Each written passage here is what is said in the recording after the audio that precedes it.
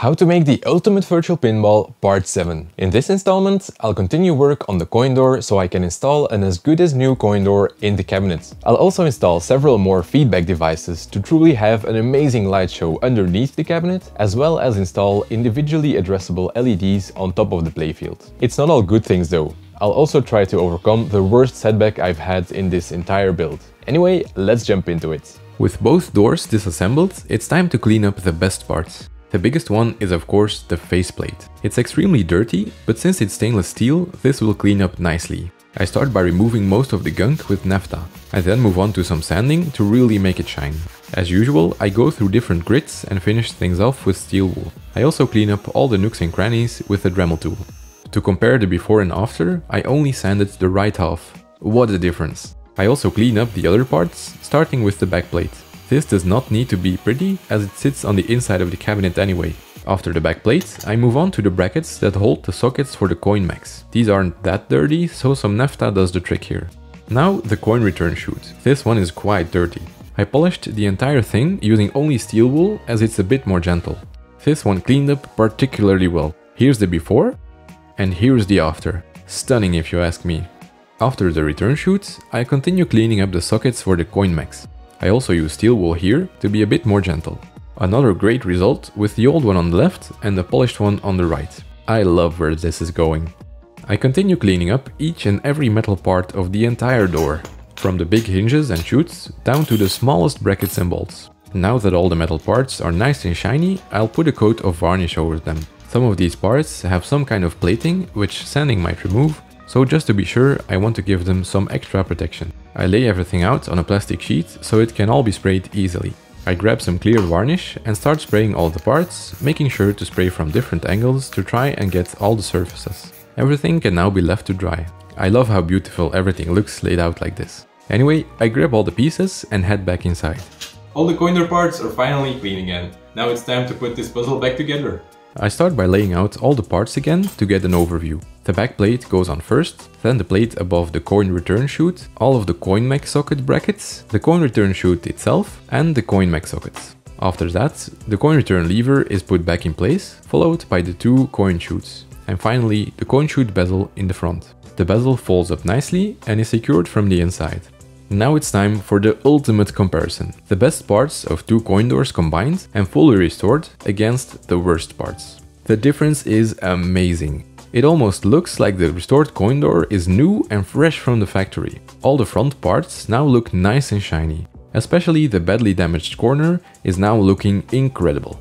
Not only the front looks great, I went ahead and made a new wiring harness to make the back of the coin door look like new as well. I wired up 12 volt for the electronic coin acceptors, as well as power for some LEDs behind the plastic price plates. I also wired up the old start button. It will act as a shift button for the cabinet. I also added a bank of 4 extra buttons, as real pinballs also have these for changing the ROM settings. I even wired up the slam tilt switch if I ever want to use it. I'm incredibly happy with the results after all this hard work.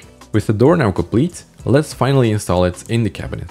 I put the door in place and install it with a couple of bolts through the large hinge. The new wiring harness conveniently plugs into 2 connectors inside the cabinet, and now the coin door can be closed. It looks so good.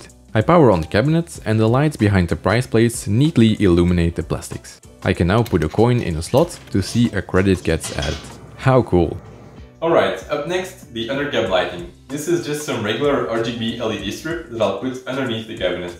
It will illuminate the floor in RGB colors, and it will also respond to events in the pinball table. So if you hit the target, for example, it will flash in a different color. To install the LEDs, I first need to drill a hole through the cabinet bottom, so I can feed the wires through that will connect the LED strip. When all the wires are fed through, I can stick down the start of the LED strip and work my way to the first corner. I continue along the front in this uncomfortable position, crawling along the next side of the cabinet until I'm at the back. Once I've made my way around the entire cabinet, I can cut the end of the strip and stick it down. Connecting the LED strip is done by attaching a single wire to 12 volt. The ground for each color is connected to the pinscape. The entire bottom now glows in nice and bright colored light. It looks great from the top, with an even glow on the floor. Let's see what it looks like when playing a game. The LED strips light up in different colors, synchronized to the gameplay. It feels like a major extension to the flashers at the back of the playfield. Having installed the undercap lighting, I might as well expand it to the back of the cabinet and backbox as well, as it's just some cheap LED strip. I first have to drill some more holes. I start with 2 holes in the back of the cabinet body, one on the left and one on the right. I also drill a single hole in the back of the backbox. Just like the undercap lighting, I feed an LED strip with some wires through the hole and then stick down the strip. I do that once more for the other side of the cabinet body, and finally one last time for the backbox. On the backbox, I make a U-shape along the top to nicely cover all the sides with LEDs. At the corners, I bend the strip in a special way in order not to damage them. To connect the LED strip in the backbox, I crimp on another connector. When I have to take off the backbox, I can easily unplug the LEDs. The other end of the wires are connected to another terminal block. Both sets of wires for the back of the cabinet and backbox converge here, while the other side of the terminal block is connected to the pinscape. Once again, a really cool glow, this time from the back. Now really the entire room is illuminated. I love this effect. Next up, I designed and 3D printed 2 of these. These will hold the instruction cards. Just like on real machines, they'll explain how to play the game. In this case though, it'll be how to select the game, start the game, and exit to the menu. To install these, I grab the apron and measure where to put the plastic holders so they sit nice and symmetrical. I mark their spot with some painter's tape and then glue down the plastics with CA glue, trying to align everything as best as I can. I then move on to the instruction cards themselves. I designed these myself and printed them on yellow paper, just like classic Stern cards. For extra durability, I laminated them. I carefully cut out each card and slot them into the holders on the apron and install it in the cabinet for a really cool finishing touch. This is really another one of those small details that really makes the entire cabinet look professional. However, at this point, disaster struck. I have some bad news. Things are breaking in the cabinet and I don't really know what's happening. I think it started with a 48-volt power supply for the flippers and the slingshots. The first thing I noticed was that the DMD screen stopped working. Next, the USB hub died, and also a 2.1 channel amplifier that I installed for the subwoofer and the speakers. So to try and find the problem, I'm going to make a wiring diagram of this entire cabinet. I hope I can spot a problem and fix it, so let's draw this entire cabinet. I start by verifying all the connections by measuring the continuity with my multimeter. I then draw each connection I test in a diagram on my laptop. This really takes a lot of time, as there are a lot of devices and wires in the cabinet. Slowly but surely, I map out every single connection to every single device. In the end, I could not find a problem with my wiring, so I decided to follow my suspicion and throw out the cheap Chinese 48-volt power supply.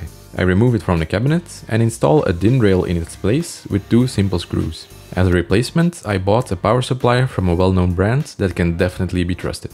I hook it into the DIN rail and connect the wires like before. Luckily, this ended up fixing all the issues. They say to never cheap out on a power supply, and I should have listened. When working on all the 48-volt stuff, I did notice that the flippers are too loud for my taste compared to real pinballs. I tried several options to make them quieter and ended up with adding foam between the flipper assembly, cabinet and screws, as well as moving them underneath the playfield. Much better. At this point in time, I had another afterthought to add addressable LED strips to the sides of the playfield. Initially, I didn't plan on doing this, otherwise I would have routed some slots into the cabinet. I don't want to route out anything anymore, so I'll make another solution.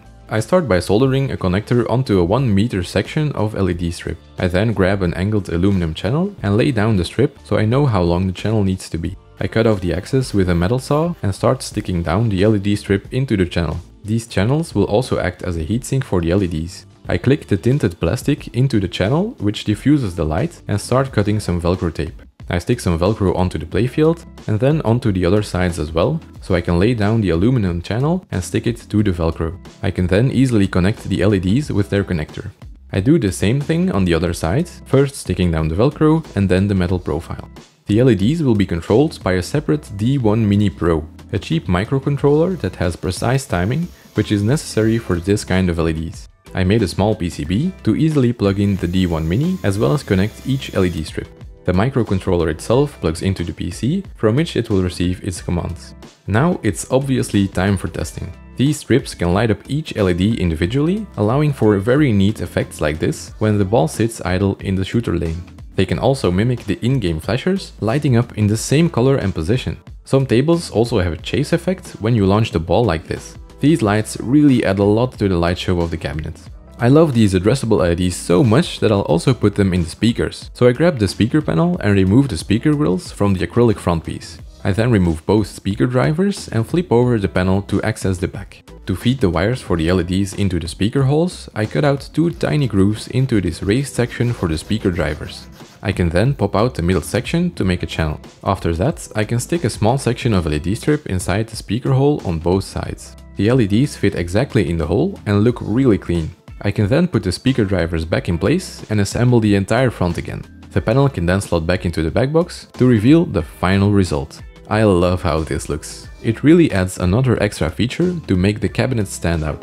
That's it for this video. The cabinet is almost completed now. The next video will be the final one. I'll install the final components and finally show some glamour shots and some actual gameplay. I'll also share my thoughts after 2 years of building and owning this virtual pinball machine. So you really don't want to miss that final episode. Make sure you're subscribed to get notified. If you like the series so far, please show some support by liking, sharing or commenting on this video. I really appreciate it. Anyway, that's it for this video. I hope to see you in the final one.